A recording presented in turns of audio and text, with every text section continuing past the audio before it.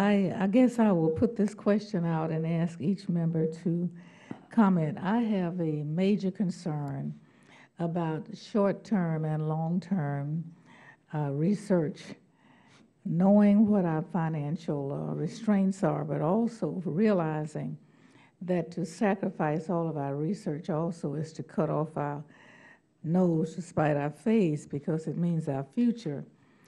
And as much as we have attempted to encourage young people to go into these fields in engineering and scientific research, it's beginning to pose questions for them as to whether there's going to be a role in the future. Not that we've impressed enough of them yet to do it, but I'm concerned about that and like to hear your comments on it. I realize how significant this research is, but I also know that we are operating under great financial restraints, and if it was left up to me, I would not cut this area, because I really sincerely feel that research is our future. And so I'd like to have your comments on how you think we can best focus for the short term and the long term. Absent anyone else, I'd be happy to try to answer that. Obviously, this is one of these things that you can't do all short-term and you can't do all long-term. It takes some balance. The advancements from science have been said to drive about 85%, up to 85% of the growth in our economy. And by my own calculations, that suggests that about each percentage point you add to the number of scientists and engineers in this country creates about 1 million jobs. So there's great leverage to be had here. We're not doing well at attracting young people into science and engineering. In fact, out of 93 nations, we ranked 79th of the fraction of bachelor degrees that go to science and engineering. But I think what it takes is balance. And in business, I've learned that at times that you have to cut your overall budget. There are some cases that you increase the budget, some areas, and science and engineering are one of those areas. Marketing is probably another, and I think that's true of government as well. First of all, I want to thank you, Ms. Johnson, for your support for science.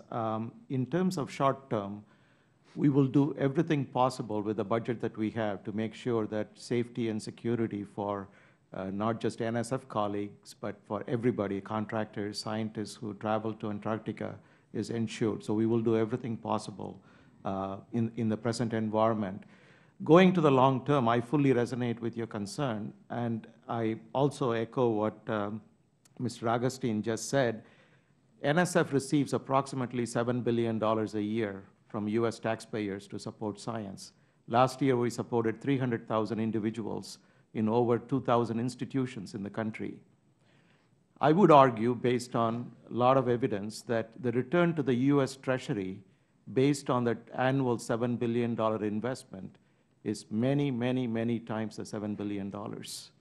And that's a compelling enough reason, in addition to the jobs and everything else, to continue to support science. I'm very concerned about our ability to compete with the rising competition from all over the world for not only science and engineering research, but also for human talent. Our ability to attract and retain talent in science, both from domestic talent and talent from all over the world, which this country has relied on very heavily. And if we lose that, I think it'll be a major competition. So I very much appreciate your concerns. Yes, ma'am. I would say that one of the things that we really looked hard at is the productivity of your scientists and that community. And one of the things you want to do is you can increase their productivity a lot if you give them the right facilities and logistic support. Right now, I would say that if you go down and you visit the Antarctic, you'll see that it is not efficient for them. And it begs for the fact that if you can really help that, if you can really make sure they have the proper logistics infrastructure underneath them, it'll be amazing how much more their time is worth, not only to the NSF and to the science community, but really to the country. One of the big things in this country is transportation infrastructure. It's what fuels our productivity, and if you do it right, you compete very well. Well, I think we're competing for those young people. And when they go down and do a tour down the Antarctic, you could just imagine if they go down there and given some of the things that we saw, if you give them world-class stuff, they'll give you world-class results. The problem is it's hard to get ahead of that, especially on logistics. I was the J4 for the Joint Staff looking at logistics. The one place everybody seems to think they can always take money is logistics, and normally logistics infrastructure. And all you have to do is look at what happens when a Sandy or something comes through, and you go, boy, I sure wish we'd buried all those electrical lines.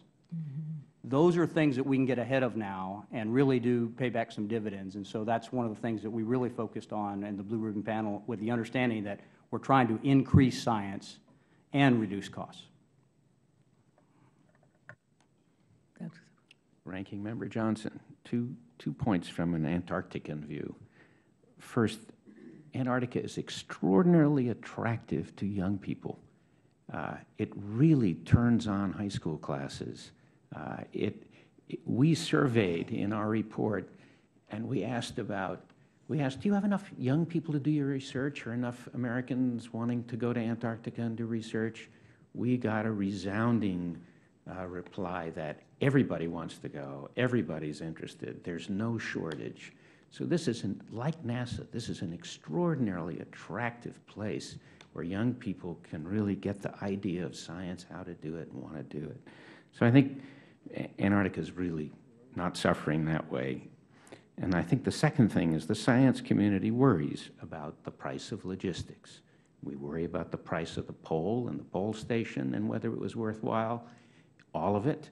And we worry about the logistics taking over the minimal science budget. It's only 20%. If you shrink it, a lot of good grants won't get funded.